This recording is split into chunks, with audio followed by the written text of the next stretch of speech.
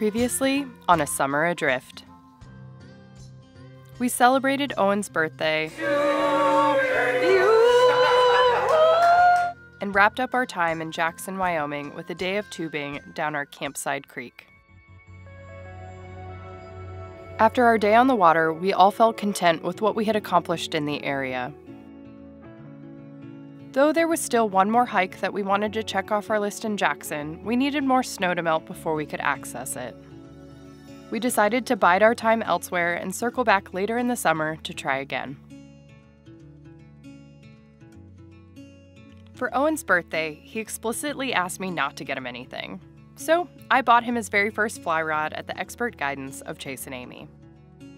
Owen has always loved fishing, and spending so much time around the Tight Loops fly crew made him hungry to get back in the water and try his hand at fly fishing for the first time.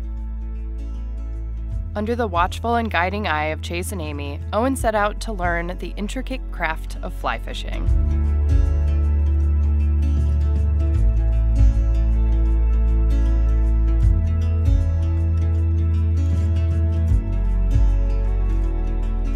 Like learning any new craft, Owen had his fair share of mishaps, but he took it all in stride with a grin ear to ear.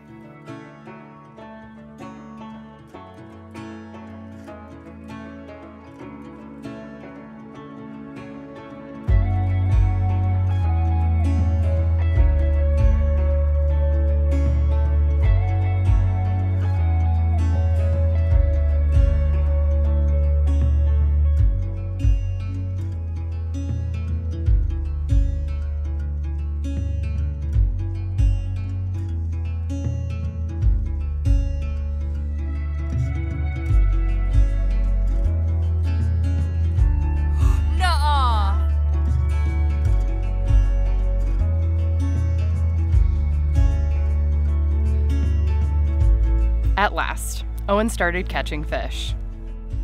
Oh my gosh, Owen, it's a good sized one!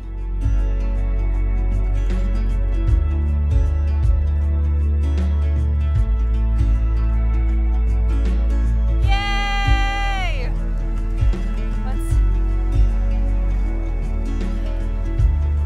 The minute I saw that smile, I knew he was hooked. And yes, the pun was intended.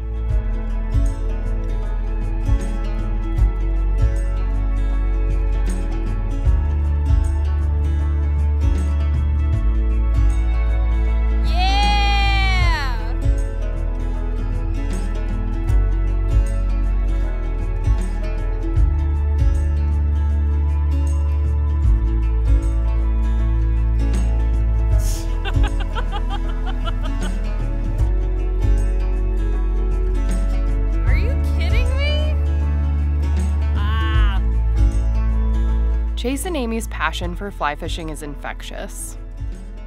Being around them when they're in their element is an absolute joy to watch. We felt lucky to be learning from people as accomplished as they are, and their generosity to share their knowledge is something that we'll always be thankful for. Oh, she's so pretty. Bye, girl. Do we look methy? Should have just showed him your teeth. Like, you had all of them like that. Oh my god, look at our toilet paper. It's already attacked him like 4 times. Take that out. After meeting up with our friend Jason, who we met on the road nearly 3 years prior, he invited us on an impromptu evening hike. There she is. After walking seemingly straight into the woods for a while, we came to a secluded little hot spring where we spent the evening swapping funny stories and basking in the warm water, despite the chilly night air.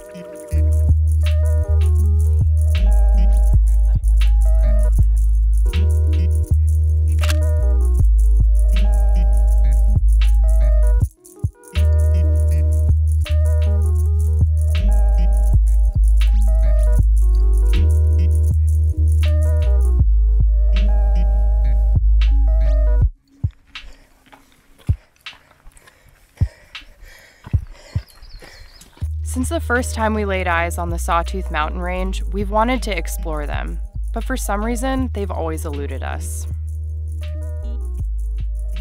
As we headed into the steep terrain on our first hike, we couldn't help but feel giddy seeing these breathtaking mountains up close and personal.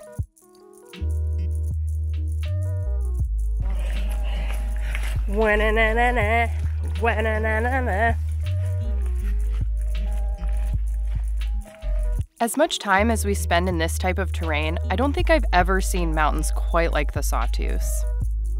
They're dense with craggy peaks that often felt hard to peel your eyes away from.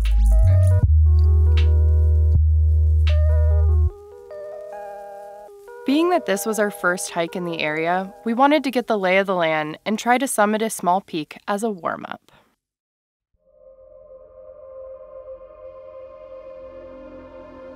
Before long, we arrived at the perfect place to stop for lunch and for Chase to get a couple of casts in before we got back on trail and headed for our summit.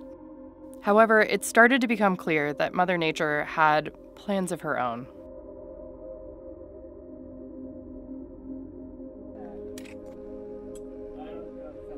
Ooh, up close and personal with the mustache.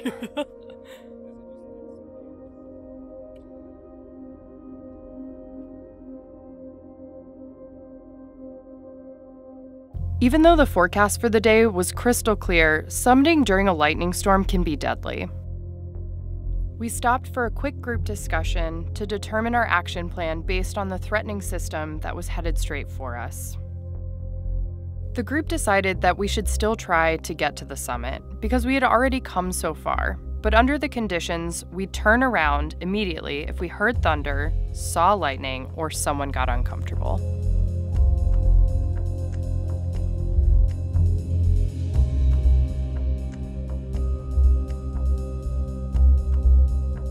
As we started our last steep climb, we stopped frequently to check in with a thickening sky.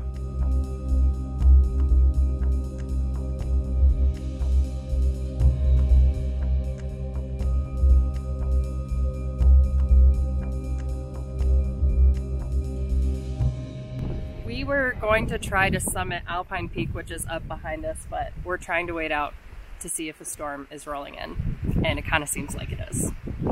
So probably not wise to summit.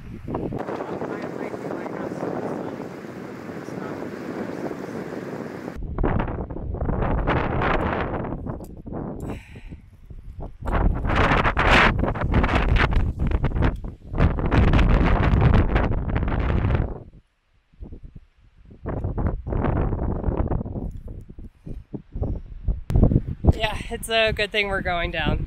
Things are getting spicy very quickly. But you know what? The hikes where things don't go according to plan are usually the ones that you remember the most. So no complaints, and our safety is more important, whoa, than summiting. All right, need to stop recording. And naturally the sun comes back out immediately after getting back down to the trail. When you're in the mountains, you have to constantly weigh the risks of your actions, especially when you're in a group.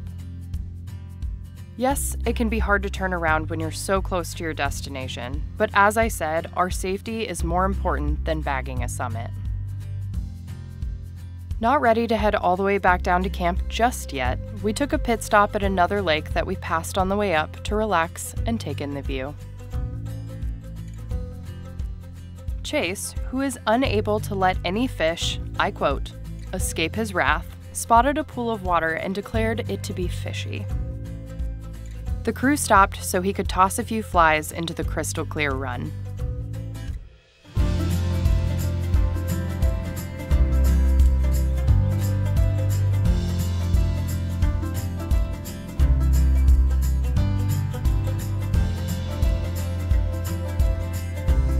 Despite the fishiness, Chase was unfortunately left empty-handed. Back at camp, we all treated ourselves to a much-deserved Mississippi mudslide ice cream sandwich.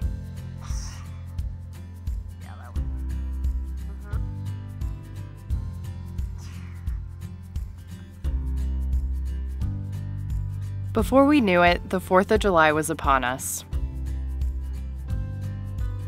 We decided to have a chill day at camp to avoid the crowds and make a festive little spread of food. In the quiet moments, Chase worked on the last of Owen's birthday present, which was a collection of flies tied by the master himself.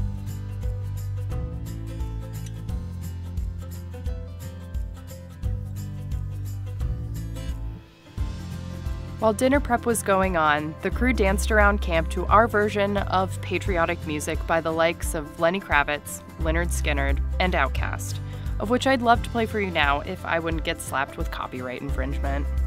So you will instead have to settle for this random song we found on the internet.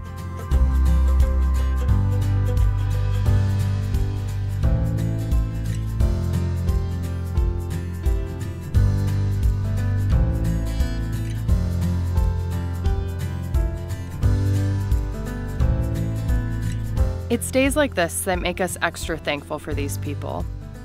We didn't have to do anything overly elaborate for the holiday. We didn't even have to leave our campsite. And yet, it felt so special. I think that just means that we found our people.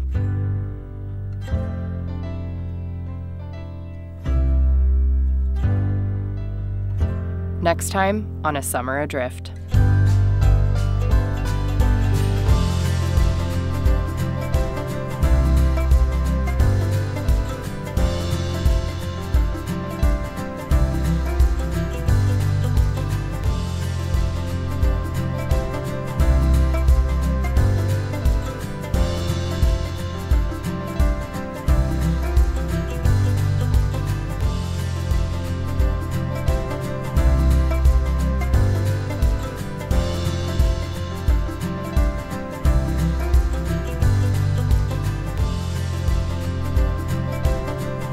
Everybody in the back seat.